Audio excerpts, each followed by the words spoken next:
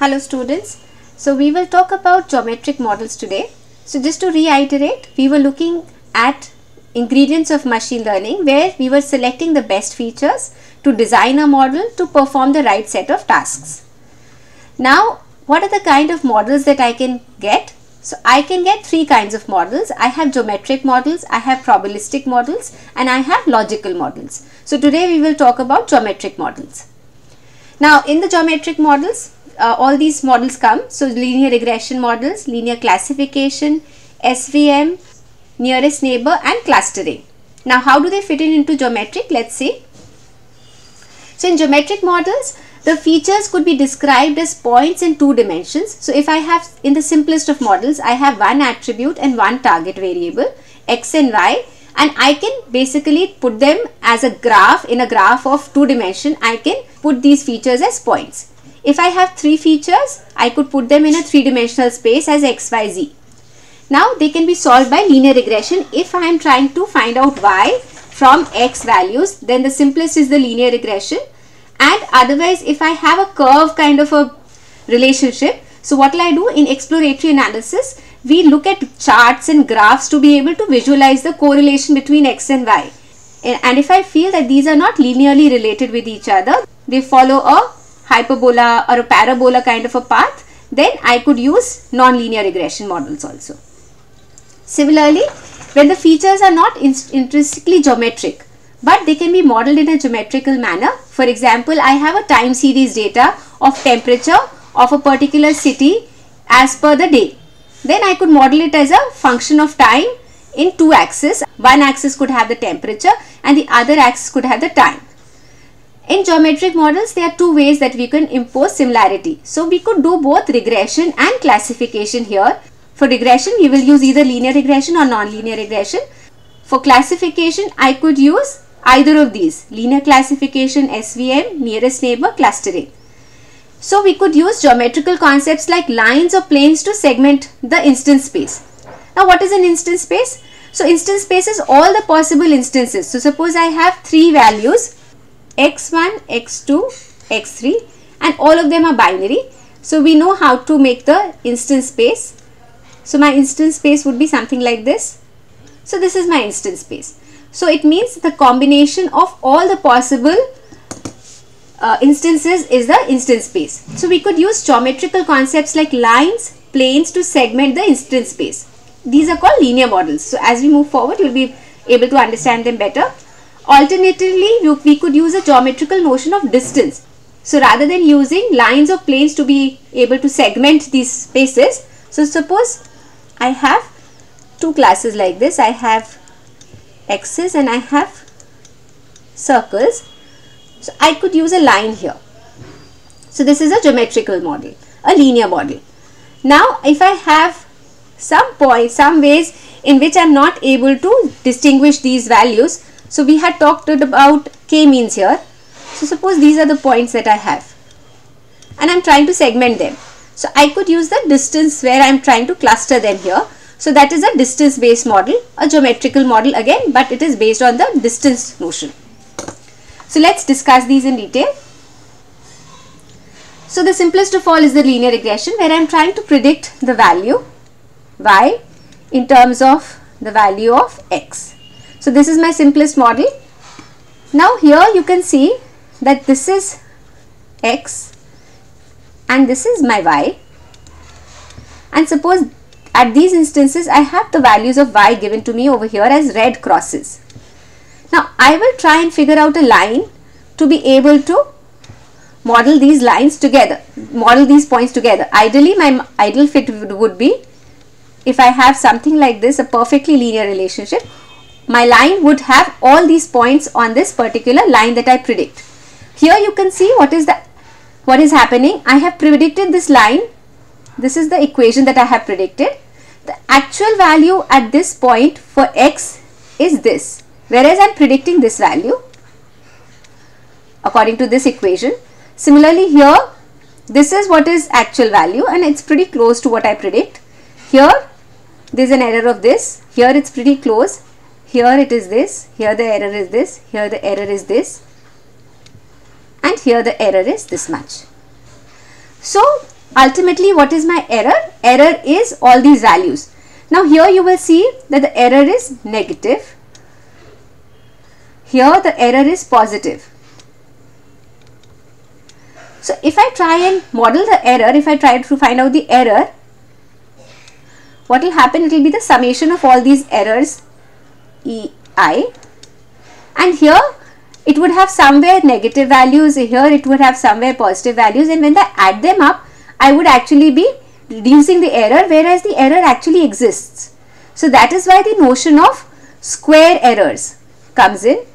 So I need to square these errors. So I ultimately do a summation of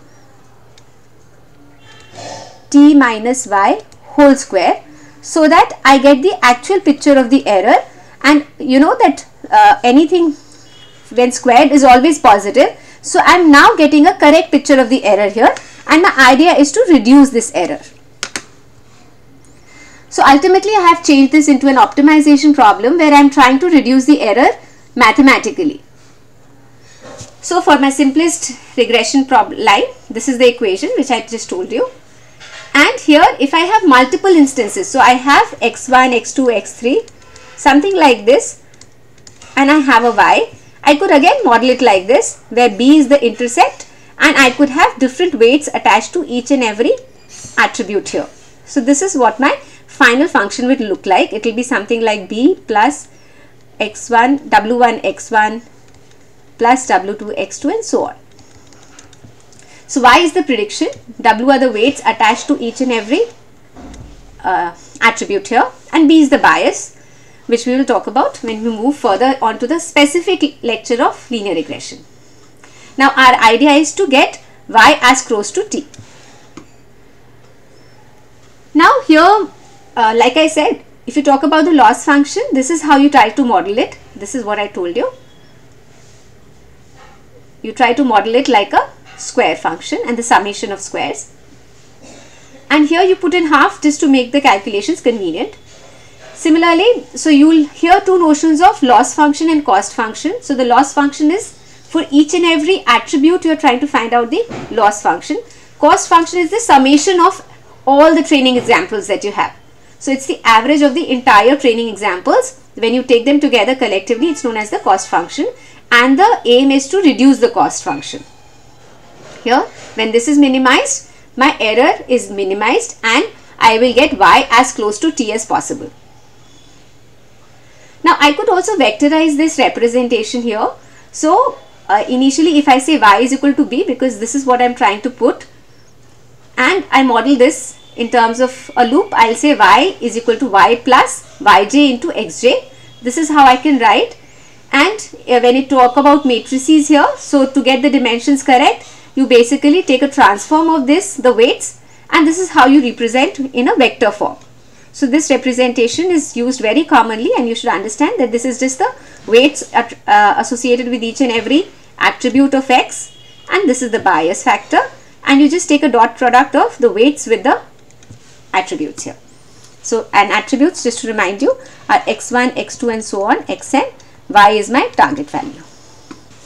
Let's talk about binary linear classification.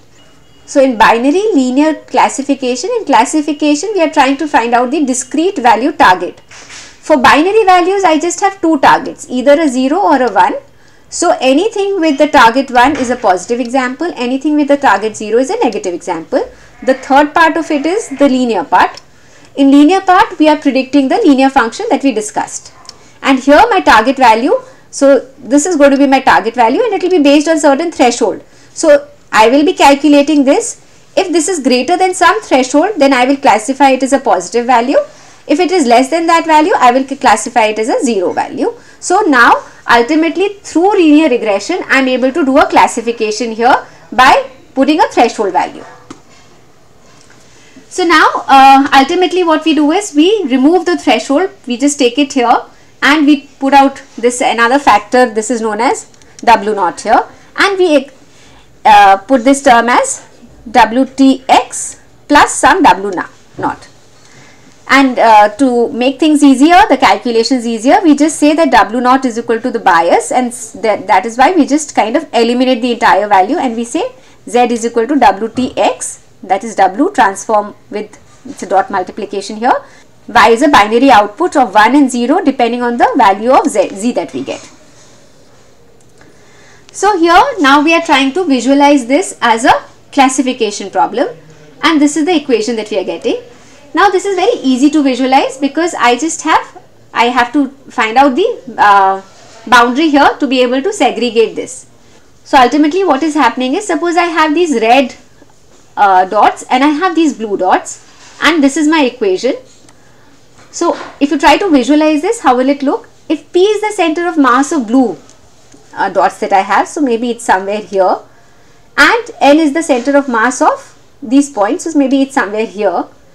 You will be able to calculate by taking average all the values divided by the number of circles that I have. Then what will I do? W is actually P minus N. Why? Because I am just taking the difference between these two, the center of masses.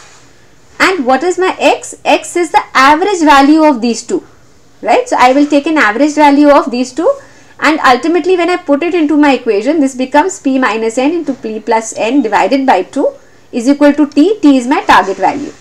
So ultimately it's coming something like this: P square minus Q square is equal to 2T, actually said as this is the entire essence of my equation that we have. So P is the number of blue points and Q is the number of red points here, and we are able to very simply model this and find out a classification line that is best suited for us. So when does this fail? Linear classification fails when the instance space is mostly empty. So because my instance space, suppose I am talking about a large number of variables, then there may be a lot of values which can be created. The instance spaces where everything, all the possible combinations exist. So as an example, suppose we are trying to find out whether a sentence is present in a vocabulary of 10,000 words. I have a dictionary which has 10,000 words, and I am trying to find out whether a particular sentence is present in that or not. So whatever words I have here, my sample space will be mostly empty because maybe my sentence has just 10 words and I have a dictionary of 10,000 words here with me. So that is where my entire sample space is almost empty. It's a very sparse space that I am talking about. So here the linear classification will fail because I will have very few points which will actually make a difference.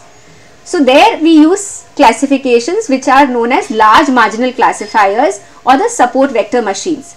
So the decision boundary is there based on a particular instance. So we will talk about instances of the particular sample space that we have.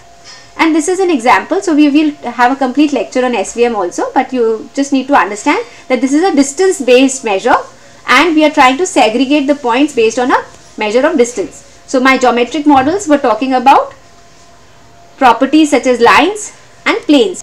Here a plane comes into action, and that is why it is a geometrical model. That is why my SVM is a geometric model. Now then we talk about the last part where we have the geometrical notion of distance also. So here we have covered the linear regression, the linear classification, the SVM. Now where does distance come in? In the nearest neighbor and the clustering. So in the nearest neighbor, what is happening is I am trying to find out suppose I have these points. I have blue points and I have these orange points. Now I have a new point here and I want to find out whether it's a blue point or an orange point.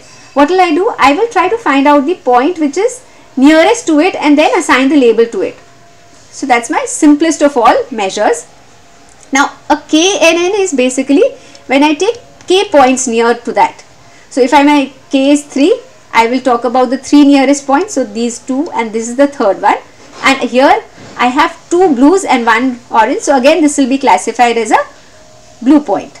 I could have different distance measures. I could take a pick of all these distance measures, take either one of them and go ahead and choose my KNN implementation. We had discussed clustering in the unsupervised learning. Here clustering also comes as a geometric model. So in clustering what happens is that I have maybe 2 different classes. What would I do? I start by taking 2 arbitrarily. I assign 2 centroids and maybe they are points which are from the same cluster initially, but eventually we will get different clusters as needed. So it will always converge properly and we will ultimately find out the distance of each and every point from each and every centroid. So if this was my centroid and this was my centroid, I will find out distances of each and every point from every centroid, and then I will basically assign those points the same cluster which is closer to it. So here you can see this is closer to this one rather than this one, so it will be assigned to this cluster. Similarly, this one is closer to this one, so it will be assigned this cluster. And eventually what will happen, when we start clustering and moving the centroids, we will end up with these two clusters. So here also we are using the distance metric to be able to converge the points and segregate them into classes. So these are the kind of geometric models that we have.